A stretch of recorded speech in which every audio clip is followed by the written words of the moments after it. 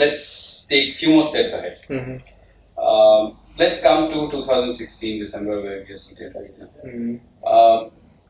We all realize the fact that you have created value, not only for yourself but for others also. They look up to you. They look up to you for your advice, for your guidance, for your mentorship, right? But obviously, when you both started, it was very naive. It was you couldn't see it clearly, right? The dots, as Steve Jobs had said, the dots in our life gets connected ahead. You just can't join the dots right now. It falls in place. So when did you realize you started from a very different part of the world than Soumya, and obviously the dots have joined.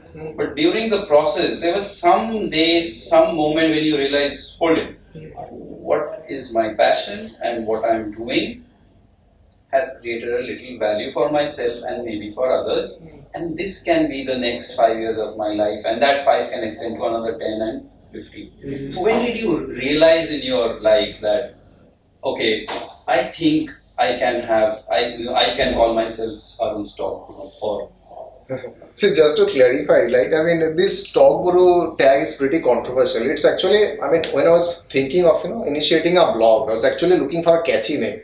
In the year of 2006, I watched a movie called Partner, and Salman Khan actually played the protagonist.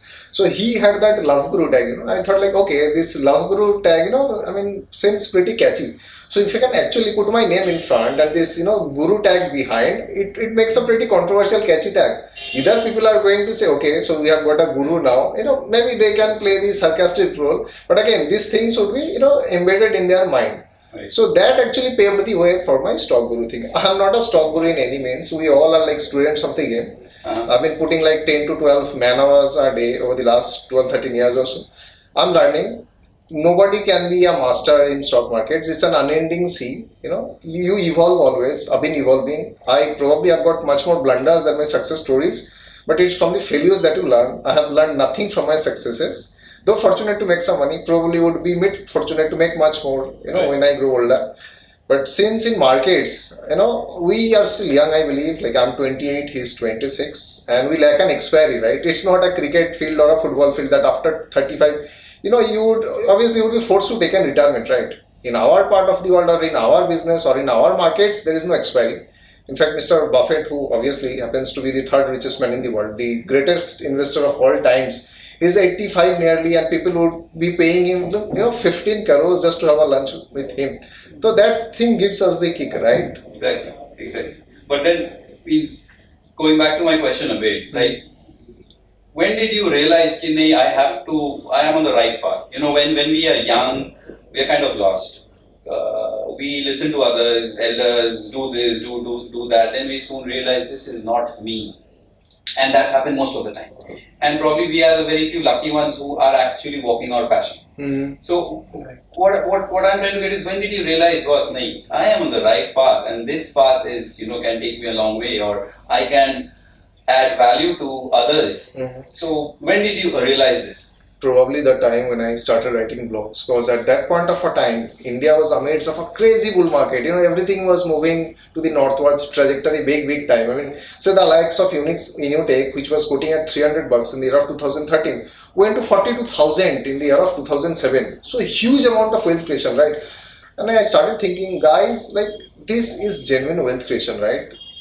Our parents, they are habituated in putting their savings to FDs, and FDs would always give an interest rate of 8%, right? Inflation would be a bit higher probably. I'm talking about core inflation.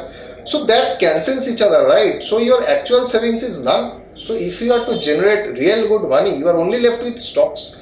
And fortunately or unfortunately in India itself, stocks ain't considered as an asset till date. So I thought, like, if by means of stock ownership, if I can make some money, and actually can help others in knowing the nitty-gritties of stock market, it would be beneficial to everyone, right? Not only I would be learning, but I would be sharing my stuff through my readers, through the blog itself, and they incidentally would also be in a position to learn and earn simultaneously.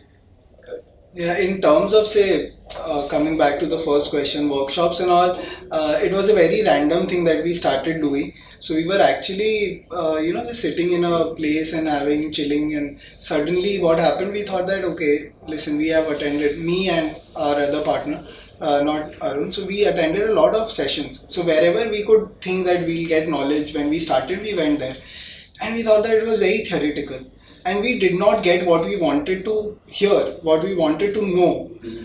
So we thought that let us create something that we want. Right. Now that we are in a position that we have actually put in so much effort to learn those things, probably let us design something. And in our first workshop, honestly, we did not even have a presentation or something. It was everything was from heart. There were barely 20 people there, and people liked it a lot.